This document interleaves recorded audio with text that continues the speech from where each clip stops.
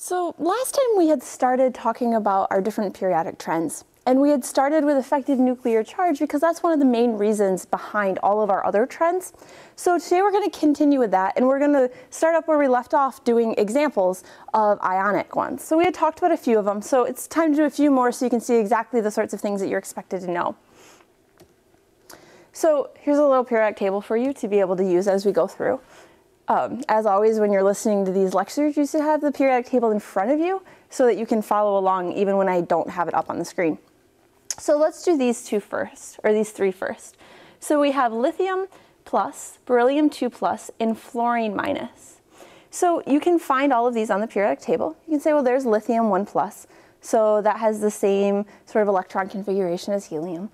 Beryllium 2 plus, which would also have the same electron configuration as helium, and then F minus.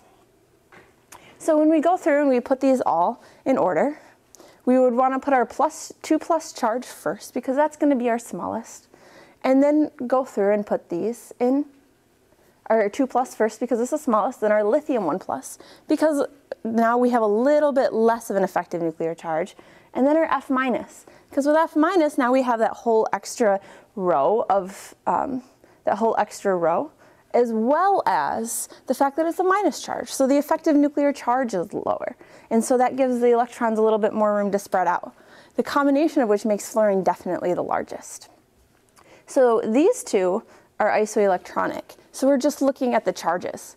Fluorine, now that has a whole nother row of electrons, and it has a lower effective nuclear charge with the minus charge. Okay, next ones. So we have copper 1 plus, copper 2 plus, and potassium. So we go to our periodic table and we find them, and so there's copper. So copper 1 plus and copper 2 plus would just have their s electrons removed. Remember, always removing from the s electrons first. So then we look at where potassium is. Same column, or same row, but all the way over to the left. So that's going to be isoelectronic with argon. So when we look at these and we put them in order, the first thing to look at is our charges, which means that which one's going to be our smallest? Well, the Cu2 plus. That's definitely going to be our smallest. So then we go through and we say, well, what about copper and potassium? Those have the same charge, and they're in the same row of the periodic table. So which one's going to be smaller there? At that point, we backtrack to what we did last class, and we look at where they are in the periodic table, and we do it just like we would do atomic radius. So what happens as we go across the table this way to our radius? Well, to know that, we have to think about what happens to our effective nuclear charge. So as we go across the periodic table that way, our effective nuclear charge becomes greater.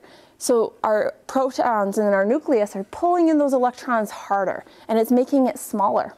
So something on this side of the periodic table is going to be smaller than something on this side of the periodic table. So between copper 1 plus and potassium, the copper 1 plus is going to be smaller because it's further to the right. And so we have this ordering. This is the smallest because it's both furthest to the right and the highest charge. And then this one because it's further to the right than potassium. So even though they're the same charge, at that point you backtrack to doing it how we did atomic nuclei. Next one. So now these are all ions. They're all our halogen ions. They're all a -1. So there's nothing here really to look at as far as charges go. So the only thing we need to look at is our trend as we go down the periodic table. So as we go down the periodic table, we're adding shells of electrons, and each time we add a shell of electrons, it's going to get larger. And so because of that, our smallest is going to be up here, and our largest is going to be down here. So that makes fluorine our smallest, and then bromine our largest. And so our ordering is like that. So this is probably the trickiest one of the group, but keep that in mind. It's really no different than this. Just like here, we can say, well, we're going down the periodic table. They're all the same charge. And so all we're looking at is the trend. We're doing the same thing here. We just looked at the trend going across the periodic table. Okay, let's do one more where we kind of do some matching. So I'm going to give you a picture with these 4 ions, and I want you to match up their pictures.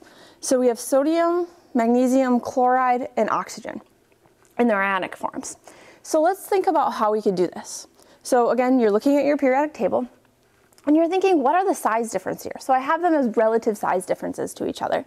We know in this case that I have a 1-to-1 ratio. So if we look and we say which one's going to be our smallest of these ions and which one's going to be our largest of these ions, we can say, well, magnesium's definitely going to be our tiniest, right? Because it's only a +2, or it's a +2. Where oxygen's going to be our largest because it's a -2. So there's not nearly as many protons per electron. So that would make this our magnesium oxide and this our sodium chloride, since the sodium and the chloride are sort of in between. And so we can go through and we can label and say, well, this is our biggest of the grouping. And not only that, but we know that magnesium oxide would form a 1-to-1 ratio and that sodium chloride would form a 1-to-1 ratio. So that's one where we can kind of go through and match up. Okay, so that's sort of it for our atomic radii and our ionic radii. Now we're going to move on to first ionization energy. So what ionization energy is, well, let's think about the wording here. Ionization, so the amount of energy it takes to ionize something, to pull off an electron, to take an electron from an atom and pull it away. So we have some trends here that we already sort of generally showed you earlier. But as you go across the periodic table this way, the ionization energy is going to increase. And as you go up the periodic table, it increases. Now, this one has a ton of exceptions that we're going to talk about it in a minute. But first of all, let's explain why this trend happens, because it's never enough to just memorize the trends. I want you to know why they happen, and I will ask you that. So as we go across the periodic table, there's something else that increases. So think about what we talked about when we talked about atomic radii and why it increased. And then the trend before that we talked about being effective nuclear charge. I said that effective nuclear charge is the reasoning behind a lot of, if not most, of the other trends. And this one's no exception to that. As you go across the periodic table, your effective nuclear charge increases, right? It was like adding adding more strength to that inside nuclear magnet and the outside electrons, but not adding another shell. So we weren't moving the electrons further away, they were the same distance away. So that effective nuclear charge increased. So if effective nuclear charge is increasing from this side to this side, well, now you have to look at it and you have to say, okay, well, now you're saying my electrons are being held on tighter to my nuclei. So if I want to remove one of those electrons, I have to pull it away with more strength.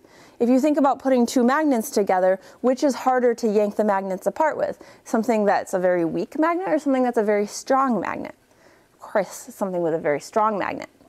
So this is the same sort of idea. You're trying to pull an electron away from something with a very high effective nuclear charge if you're over here. Over here, you have a lower effective nuclear charge, so in comparison, it's going to be relatively easy, so your energy will be relatively low.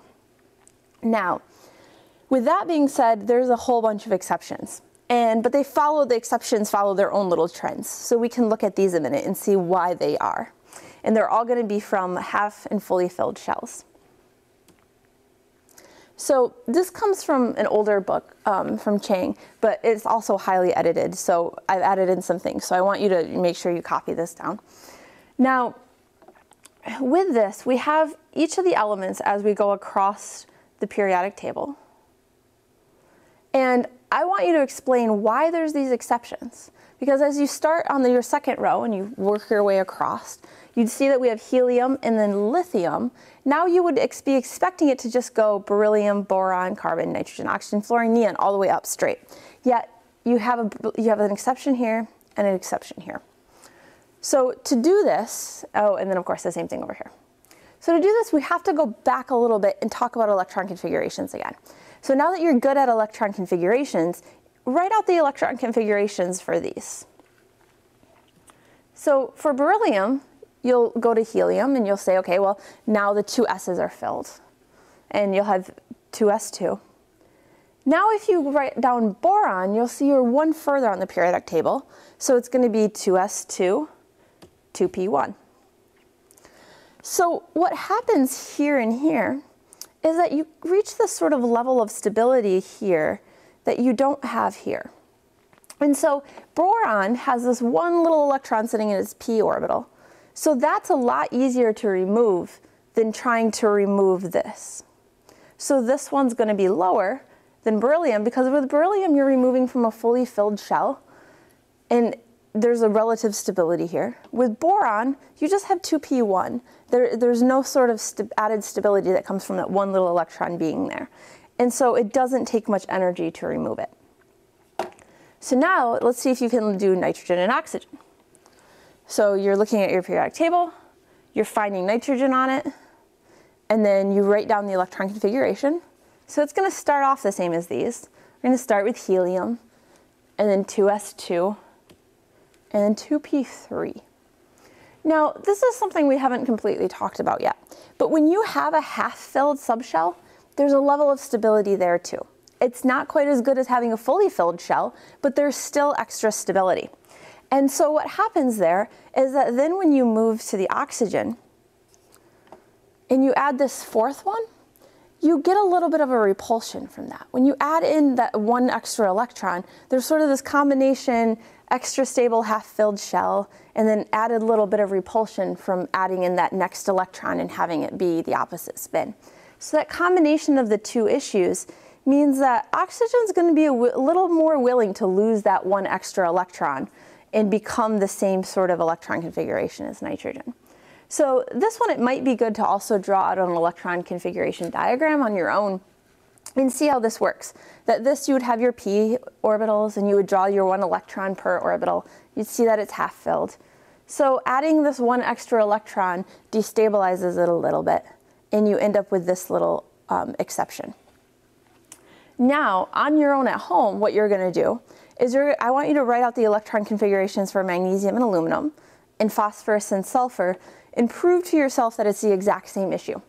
So when you do that, what you'll see is that basically just the numbers, the n value will change. And so go home and do that and prove to yourself why this is like it is, so that you could explain it to me if it showed up on an exam or something. So let's do a bunch of examples now with this. And remember, you're always keeping this in mind, that when you get to this half-filled shell, you might have some exceptions that you need to look at. And when you have here, you're going to have some exceptions you have to look at. Now, as for out here, you can look at the exceptions, pay a little bit of attention to them, see where they are. They're interesting, but I'm not going to test you on all of them. That goes into a little bit more inorganic chemistry that we're not going to get into in this class. But these we can definitely explain just using electron configurations. So that's something that you should be able to explain. Okay, so same idea as before. Let's rank these. So let's first do some ones that don't have exceptions. Now, of course, when you're given this in any sort of examination, you wouldn't be told whether they're normal or not. But in this case, we're going to start that way. So you have helium, neon, and argon. So you're going to go to your periodic table and say, okay, well, these are definitely noble gases. So they're going to be over here. Helium, neon, and argon. And rank them in order. So which one's going to be the easiest to pull off? And for that matter, why? We didn't necessarily talk about the trend going down. So going down, we know that it's easier to pull off from things lower on the periodic table. Why is that? Well, that's because they're further away, right? So if you have two magnets like this and you try to yank them apart, it's going to be a lot easier to pull them apart than if you have two magnets that are nearly touching and pulling them apart. Same idea here. The electrons are further away. And they have all of those inside electrons. So remember, there was a phrasing for that too. You have all the inside electrons that are blocking the outside electron from feeling the nuclei. So the buzzword that went along with that one was shielding, right? The inside electrons are shielding the outside electrons. And so they're able to be pulled off easier. They're further away and they're shielded.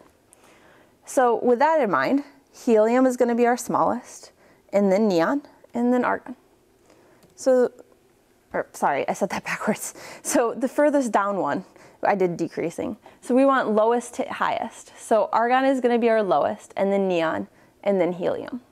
So we start with the lowest one down here because the electron and the nuclei are furthest apart, and it has the most shielding. So it's going to be able to be pulled off very easily. It's not going to take very much energy to pull off that electron.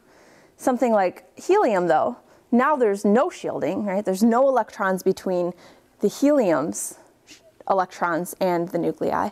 So that's going to be very hard to pull off. There's no shielding and they're very close to each other. Okay, next one. Boron, lithium, and beryllium.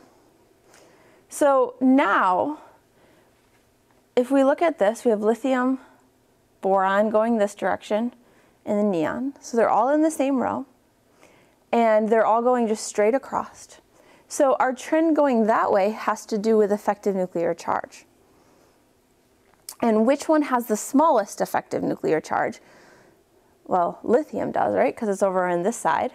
And so if it has a very small effective nuclear charge, then it's not going to take as much energy to pull off the electrons. And so the ordering of it will have to do with that. It doesn't take much energy to pull off the electrons. The ionization energy is very low. So because lithium has a low effective nuclear charge, it also has a low ionization energy. And then so on across the periodic table. Okay, so those were our normal ones. So those are our ones that followed the rules, right? There was no weird things going on with their electron configurations or anything like that. That's not always going to be true, especially when you start looking at boron. When you see a boron, beryllium, or nitrogen, oxygen, and anything below it, that's when you want to start looking at their charge or their electron configurations. So now let's do lithium, beryllium, and boron. And lithium, beryllium, and boron. So let's say there wasn't any exception going on and it just went straight across the periodic table. We would know to rank this as our smallest, and then beryllium, and then boron. Now we have to think back to the last slide though, and we have to say, okay, how are the electron configurations factoring in here though? Well, beryllium here is at a fully filled shell. It has this relative stability. Boron has this one extra electron in this p orbital that isn't in any sort of half-filled or fully filled state. So with that electron being out on its own, it doesn't necessarily mind losing it. It doesn't take much energy to lose it. Where beryllium is saying, well, I'm kind of at this level of stability. I don't want to lose that electron. So instead of going lithium, beryllium, and boron, the beryllium and the boron flip-flop. So you get lithium, boron, beryllium. Okay, and then our next one, C, N, and O. So right here across the periodic table. And again with this one, if we were looking at this and we said, okay, this is going to follow the trend, well, we would do it in exactly this order. We would go C, N, and O. Because C has the lowest effective nuclear charge, oxygen has the highest, so oxygen would be the hardest to remove. But it's not only based on the trends, it's also based on the electron configurations. And if we look at the electron configuration for nitrogen, it has a half-filled shell. Oxygen, you add in one extra electron. So you're not making it fully filled, you're just adding, or you're just taking away the one.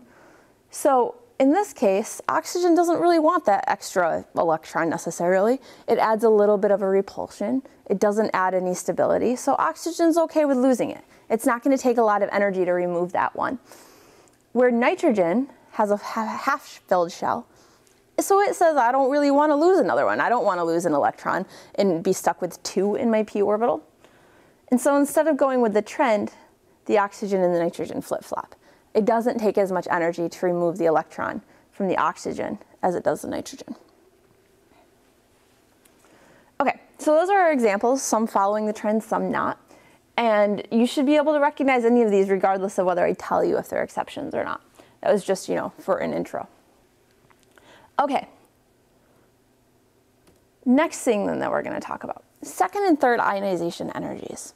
Now, this is something that I could expect you to kind of rank within an atom or have you look at the electron configurations to figure it out.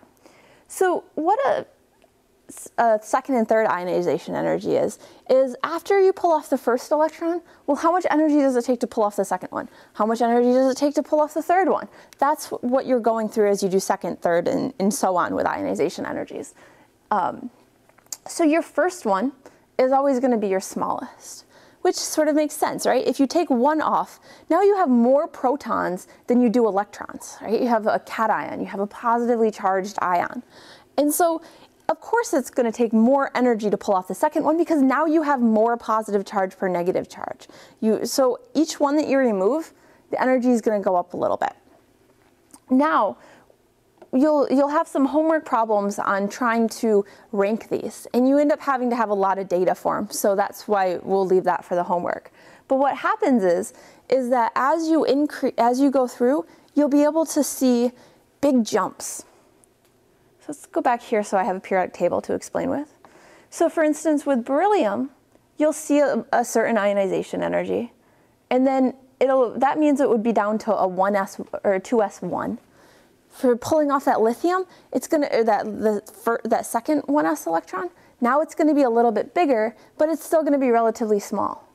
At which point you'd be isoelectronic, or you'd have the same electron configuration as helium. And when you go to pull off that one, it's going to be a little bit larger than the first and the second one, but it's going to be a huge jump. So you're going to see a little bit of a difference, a little bit of a difference, a huge jump. And that's how you know how these work, is you look at the differences between them. First is always the smallest, and then they get bigger and bigger and bigger, but you can tell what sort of electron configuration you're dealing with based on the differences between them. And you'll have some, examples of that in your homework. Okay, so that sort of wraps up ionization energy. Now electron affinity, and then we'll also talk about electronegativity, even though that doesn't technically fall in this chapter. The two are very similar, and so I want to talk about them together. So electron affinity is sort of the opposite of ionization energy. With ionization energy, we had an atom, and we took away an electron. With electron affinity, we're going to be doing the opposite. We want to know how likely is that atom to take on an electron. So one atom by itself to bring on an electron. Now, so for instance, something like chloride taking on an electron to become chloride minus. So with ionization energy, we were making cations. We were taking away electrons. With electron affinities, we're adding electrons, so we're making anions. We're making negative ions. Now, with these, the trend sort of follows a lot of the other ones we've been looking at, where it increases as you go up the periodic table, and increases as you go to the right on the periodic table. Now, I wanted to just show you this, and I'll show you this in a few different ways for electron affinity, but this website is really great for looking at periodic trends, especially if you're a visual person. You can go in and you can graph any of the trends that we've been talking about in the periodic table format. You can do it in a whole bunch of different ways. If you like numbers, it'll fill in the numbers for you. If you like seeing it in this sort of like cityscape idea, it'll do that. You can do it squares, circles, so that you can see it in a lot of different ways, and you can kind of see where the trends fall. And it's, I think, helpful for a lot of people to see it that way. So, take a look. I picked two different ways of showing you electron affinity in it, but there's tons of different ways to display the data. Okay, so now let's talk about why these trends are. So at this point, you want to still be thinking about all your other trends and how we explain those, because they're pretty similar explanations. So as we go up on the periodic table, we're increasing, or I guess we're getting smaller, right? So if you think about going down the periodic table, we'd be getting bigger. And so our electrons are already further away from our nucleus. Our outside electrons aren't able to feel the nuclei very well because of, one, distance, they're just further away, and two, shielding, right? The fact that those electrons on the inside are blocking the electrons on the outside from feeling the nuclei. So as we go down the periodic table, the electron affinity gets smaller because it's going to be further away and there's more shielding. As we go across the periodic table this way, now what is increasing? Well, our effective nuclear charge is increasing, right? So as we go across the periodic table, our effective nuclear charge increases. So our electrons are able to feel our nuclei a little bit better. And so a new electron will be able to feel the nuclei a little bit better too. So as we go across the periodic table, it gets larger. Now you'll notice there's a lot of exceptions to this, just like there was with ionization energy. And if we had graphed ionization energy like this, it would actually look kind of similar. So go play around with the website and graph it and see. So you'll notice where your exceptions are here. Well, there's this exception here with this 2s2, or excuse me, s2, depending on what n you're in. And the s2p1, again, depending on what n level you're in. And then there's this other exception right here, right, which is your nitrogen row, where this is that same idea as when we talked about ionization energy. So there's that set of exceptions. And we'll do these in more detail later, but this is just so you have a picture going into it. And now, same idea as every other trend. This trend works well until you get to this halogen. So if you count over, you'll see that this is the 7th column, right? This is your halogens. So what's this hidden block here that you can't see? Well, that's all of your noble gases, and they're really low. They're really low for electron affinity, ionization energy, all of that. And that's just because they're already really stable. They don't want another electron. They don't want to lose an electron. And so they're going to be very low, and they're going to break all of those rules. So the rules work really well, except for when you have these exceptions because of electron configurations, right here, and then of course your noble gases. Okay, now I want to show you some numbers too, in case you like numbers, so that you see that they are quite a bit different. So this shows you the exact same thing that I showed you here, except in number form so that you can see it. You'll see that these were actually so low, they really were pretty much 0, maybe even negative, depending, and you'll see the same thing with nitrogen. So we have those same sorts of exceptions we talked about with ionization energy, and it's for the exact same reason. It's because of the electron configurations. Here, you're already a little bit stable. You're not going to want to add another electron to have this electron configuration. With nitrogen, you're already at a half-filled shell. You don't really want to add another electron and become like an oxygen. And so because of that, you get these exceptions. And then you'll notice your noble gases all the way down. Your noble gases aren't going to take on another electron. They're not going to become an ion. Okay. So let's go through and actually walk through some of these electron configurations so that we can see how this works. Okay, why do group 1A and 7A form stable atomic anions? So your 1A is your sodium row, and your 7A is your halogens. So first of all, let's start with your halogens, mostly because those are the ones that we're used to looking at being having an anion. To be honest, we're not super used to looking at this as ions, or as anions, I should say. Okay, so we write down our electron configuration for fluorine. Now quickly write down your electron configuration for a fluorine minus. So of course, you'll add an electron here, and you'll end up with this. So now, let's think about why this would be. Why is our 7A going to form this anion? Well, if you give it a -1 charge, you add an electron, fluorine has a high electron affinity, right? It has a very high electron affinity. It wants to take on that electron. And up until now, we've sort of said, well, it wants to be like a noble gas. So that's true. This definitely gives it a noble gas configuration.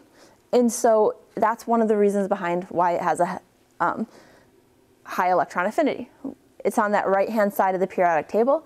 It has a high effective nuclear charge, thereby having a high electron affinity, and then you fill its shell so it becomes like a noble gas. So all of those reasons are good reasons for it to want to be a -1 ion. Now let's look at our next one. Sodium. So if we write down our sodium, we have this.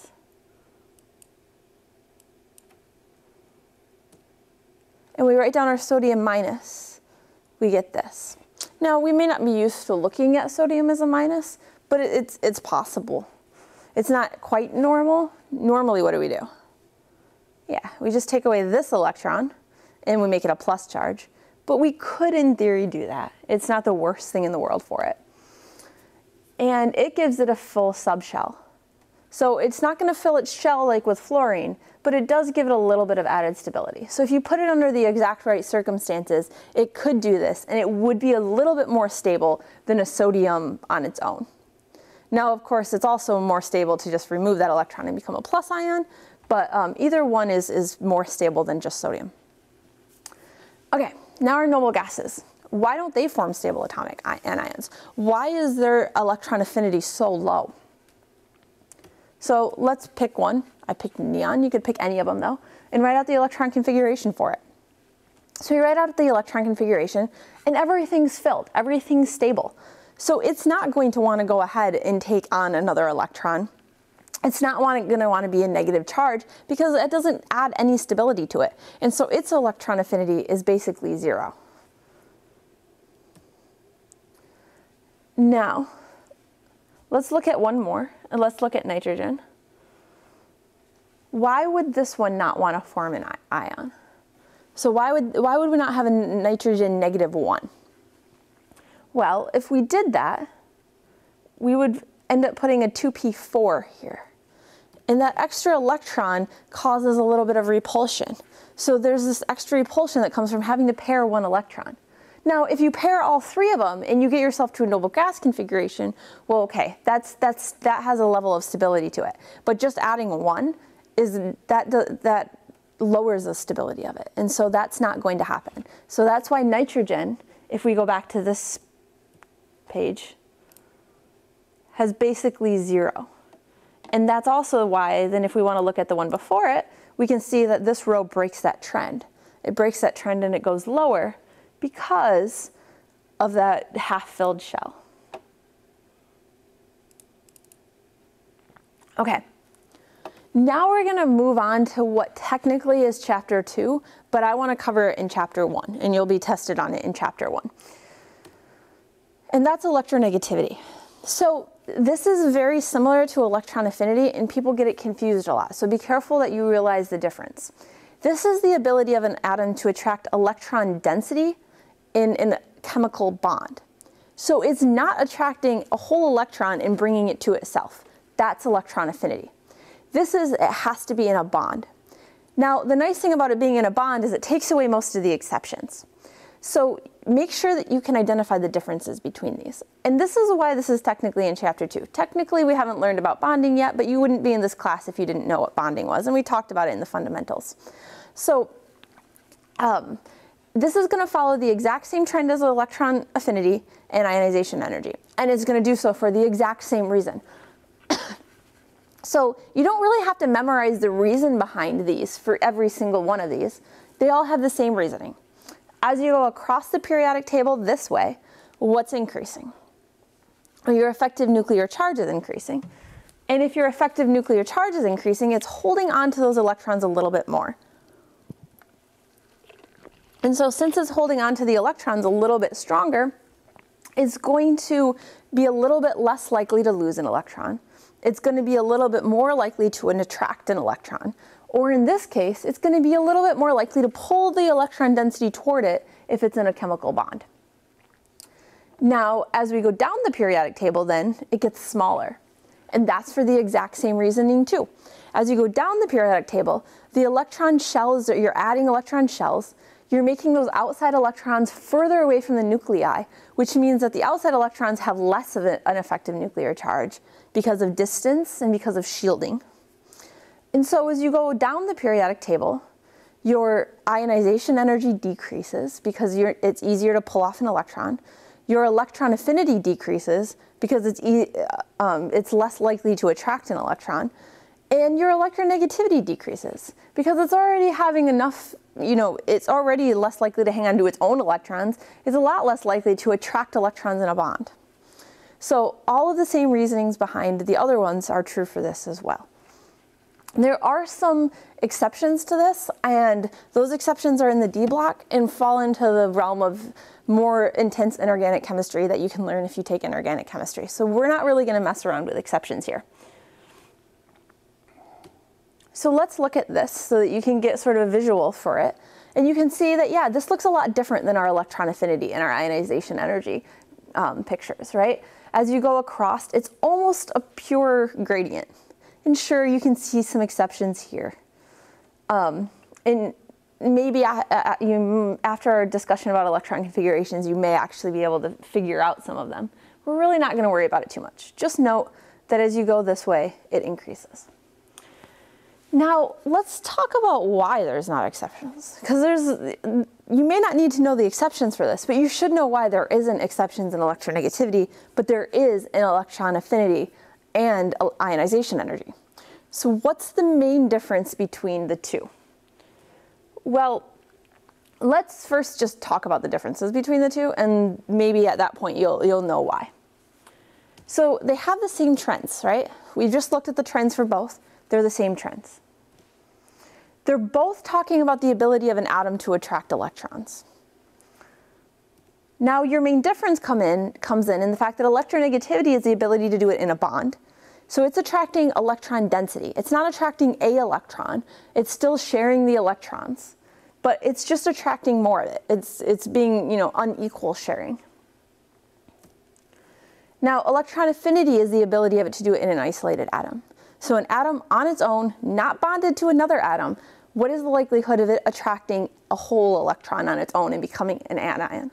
As opposed to electronegativity, where you're talking about the ability of it to attract it in a shared bond. So this example would be something like CO2, something where oxygen, if you find that on your periodic table, is much more electronegative than carbon.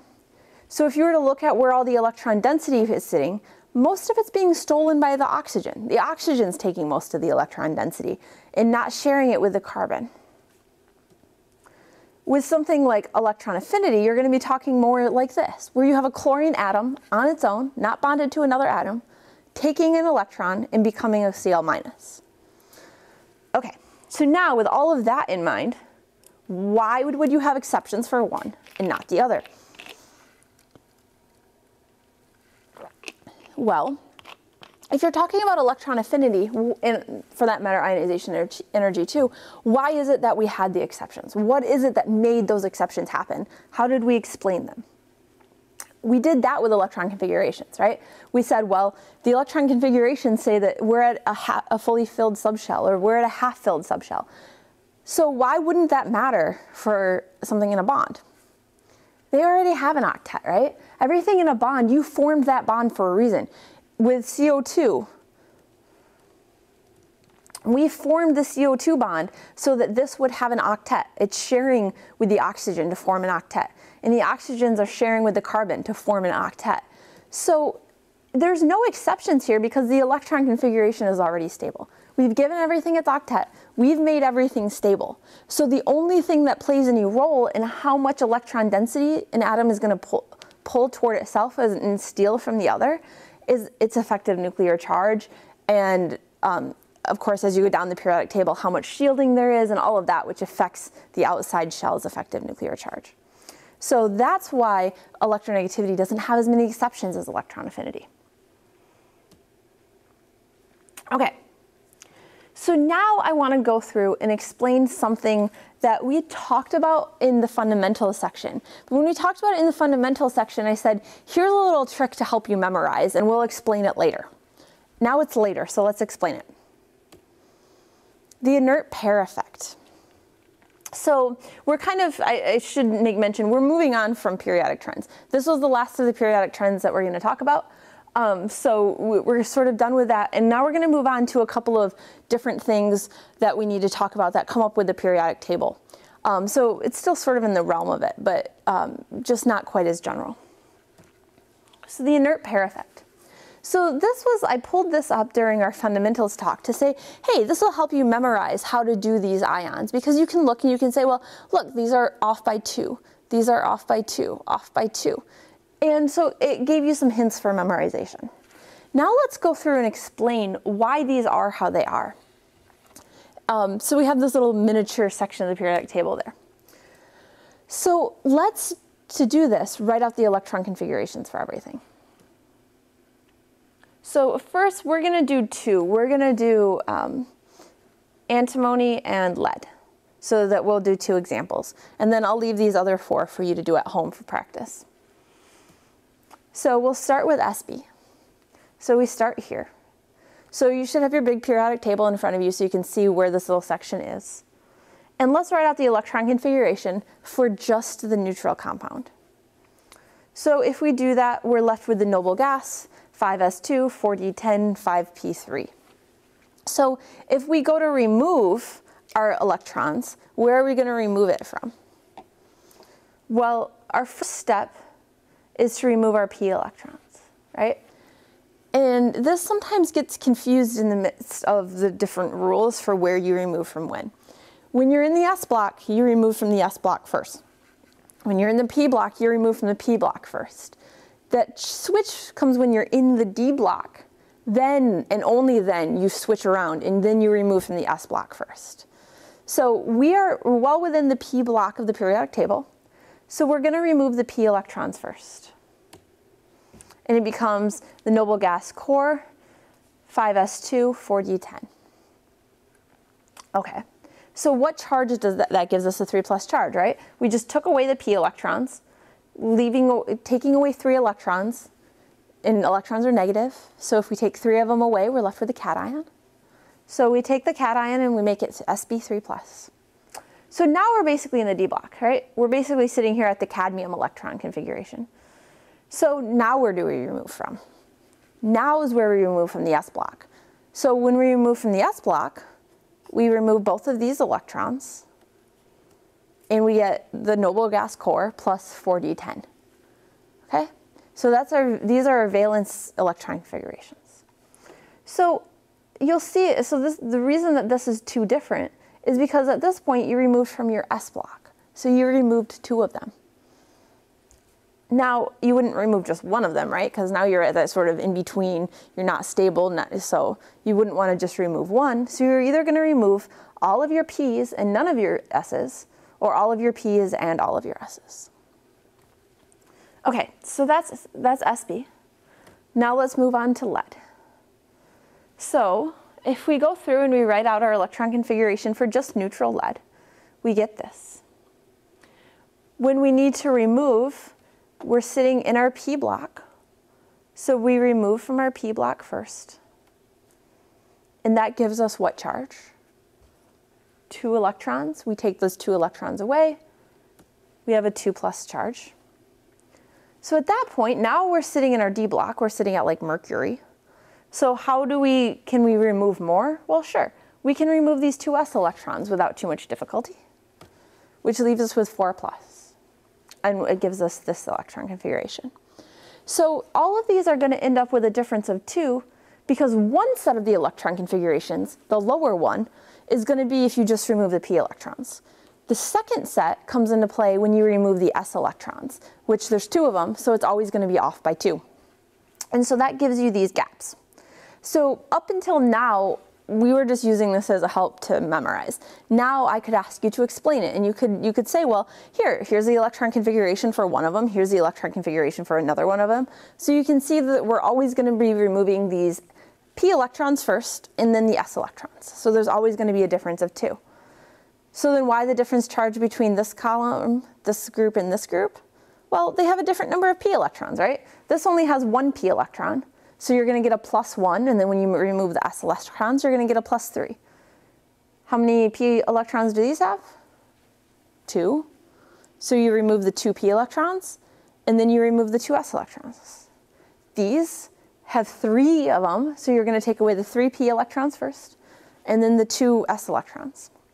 So go through for the other 4 and write out all the electron configurations. It's good practice writing out electron configurations, and you can explain this.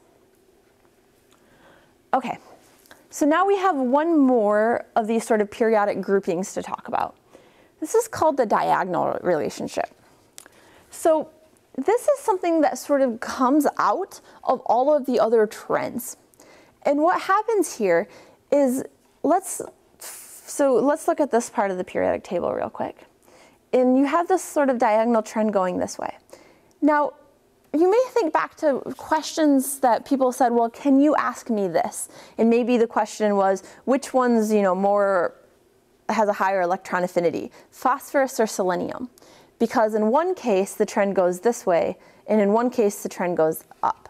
So it was these diagonals against the trends that I said, I can't ask you. I can't ask you which one's bigger, phosphorus or selenium, because going down the periodic table, they get bigger, so that would say that selenium is bigger. But going across the periodic table this way, well, they get smaller, so selenium would be smaller. So according to one trend, it's bigger, and according to one trend, it's smaller. So which one is it? And I said, I don't know, I'd have to look it up. And I also had said that they'd be close, right? Because those 2 trends, they're kind of battling with each other. One's making it bigger than the other one. One's making it smaller than the other one. And so they're actually very similar. And that works for the other trends too. That works for ionization energy and electron affinity, all of the trends that have that same direction. So if we're talking as we go down the periodic table this way, that each time we're saying, okay, well, this one increases as this one decreases, what happens there is that they happen to be very similar. They have similar ionization energies, similar electron affinities, similar sizes, And so they end up with similar properties. So here's that in sort of figures from your book. That's what the figures from your book were trying to get at. If we look here at our sizes, as we go this way, there's an obvious trend, right? And that's those trends that we've been talking about. Fluorine is our smallest. Fluorine is our most electronegative. And then as we come down here, cesium would be our largest. It would be our least electronegative. So when you go this direction though, the diagonal this way, now it's harder to see. You look at this and this and this, and they're pretty close to each other. This and this and this, and they're pretty close to each other. Same thing as you go this way on the periodic table. And that makes it so that you end up with really similar properties. So that's called the diagonal relationship. Now, that's obviously very different from the fact that we have similar properties as we go straight down a group, or straight down this group, right? That's based on electron configurations. That's based solely on, okay, you have this many electrons in each of your shells. This just comes out of the fact that, hey, they just have similar numbers for all of these things that we've been talking about in this last quarter of the chapter. And so this is what the diagonal relationship is.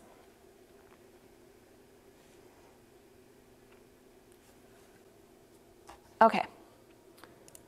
So that pretty much wraps up chapter 1. That kind of ends the first exam material and all of the sort of relationships that go along with it. So at this point, we'll end for the day. And then next time, we'll start up with chapter 2 and starting to talk about how to draw Lewis structures and how bonding works and things of that sort.